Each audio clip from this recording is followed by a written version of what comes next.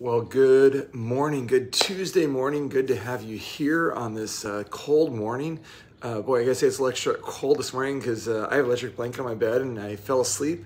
Thought I turned it off, I didn't. And so a couple times in the night I woke up very, very warm. But when you finally get out of bed and the heater hasn't been on all night, boy, it's freezing in our house. But it is going to be a beautiful day. It's warming up this week, as the weatherman says, and it's a joy to just be with you on this Tuesday morning. Now, on this devotion I want to share with you today, it's actually one that I read from Lutheran Hour Ministries. I love reading the devotions. I have my other For All the Saints books. I have our Portals of Prayer, our Daily Bread. My son Ben and I have been reading the Portals of Prayer and Daily Bread every meal, every day, and enjoying our time together in God's Word. But today I want to use the gospel lesson from this last weekend. It was a little bit longer, but it had a lot of activity that Jesus was doing. He's going around driving out demons, healing those who were sick or infirmed, healed Simon's mother-in-law, and how active he is.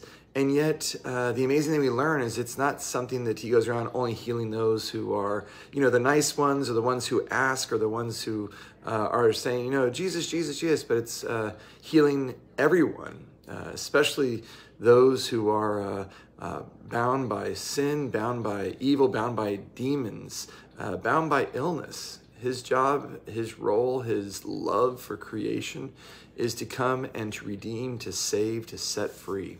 So today I'm going to use a reading from Luke 4, verses 31 to 37. And it's about how Jesus loves the unlovable. Especially on this, I forgot to say, garbage day, reminding him how he loves even those who are sinful, those who are his enemies. Well, it begins with saying, and he went down to Capernaum, a city of Galilee, and he was teaching them on the Sabbath. And they were astonished at his teaching, for his word possessed authority. And in the synagogue there was a man who had a spirit of an unclean demon. And he cried out with a loud voice, "Ha! What have you to do with us, Jesus of Nazareth? Have you come to destroy us? I know who you are, the Holy One of God." But Jesus rebuked him, saying, "Be silent and come out of him." And when the demon had thrown him down in their midst, he came out of him, having done him no harm. And they were all amazed and said to one another, "What is this word? For with authority and power he commands the unclean spirits, and they come out." And reports about him went out into every place in the surrounding region. Good morning, Sue. Well, I know this passage is about Jesus' activity, but I want you to think for a minute. Did you ever notice that the man in this story doesn't ever ask for help? He's clearly suffering, and a demon is like destroying his life.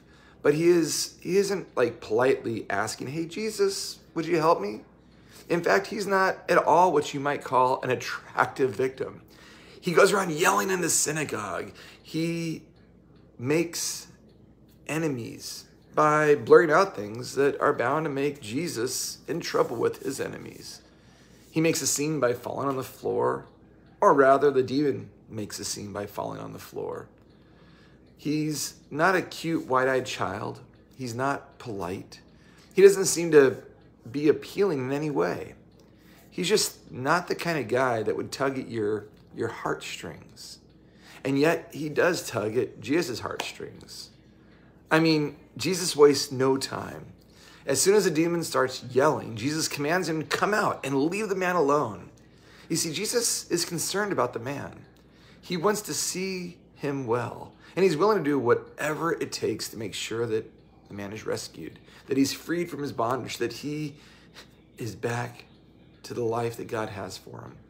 And the fact is, this story brings comfort to me, and I hope it does to you. Because truthfully, most of the time, I'm not a particularly attractive victim, especially first thing in the morning when your hair's sticking all up in crazy ways.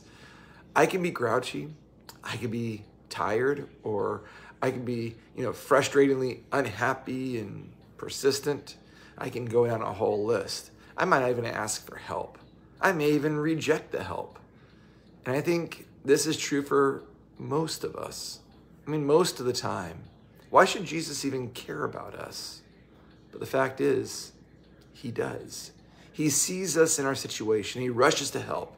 He doesn't wait until we ask politely or fill out the forms in triplicate. He comes to us and he he pays the cost to rescue us, even when that cost is his own suffering and death on the cross.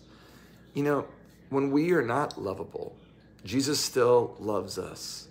Let me say it again. When we are not lovable, Jesus still loves us. He forgives us. He helps us. He strengthens us. He makes us his own people and has promised to give us everlasting life, just as he himself has risen from the dead.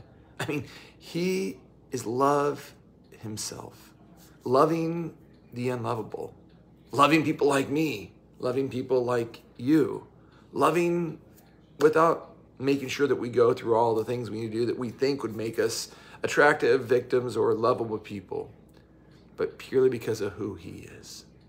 He is a God of love. And then he makes it possible. He makes it possible for us to do the same for others, which takes us back to the sermon from this last Sunday. Love, so we might save many. I mean, that's the love our God has for us. A love that doesn't seek to love the lovable, but loves the unlovable. A love that seeks to restore and care and bring peace and wholeness and life. He does that for me and you, and he sends us out into the world to do that for others. So allow that to be your theme for this Tuesday and maybe for the rest of the week.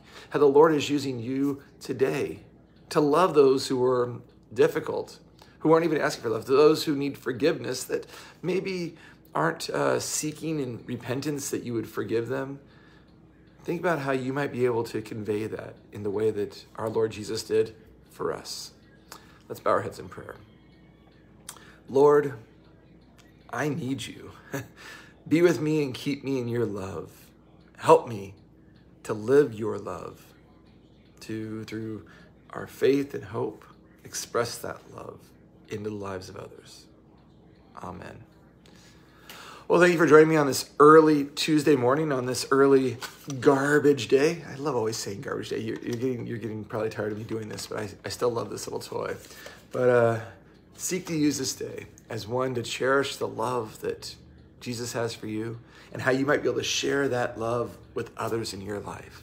Have a blessed day. Know that I love you, and aloha.